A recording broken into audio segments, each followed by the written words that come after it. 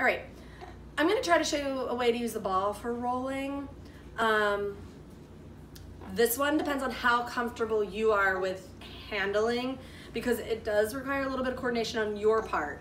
So again, it's using the ball to help influence the movement. So if you have somebody that can help with using a toy, oh, where did that toy go?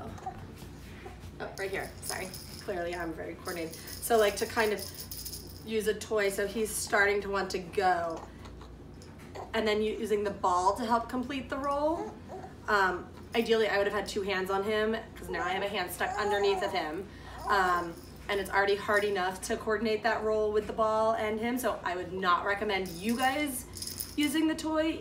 You can either set your environment up so that there's a toy that he likes there, or have two people with you, which you know is always possible when you're trying to work with kids. But I'm just trying to give you lots of different ideas. You can also, stop the video there.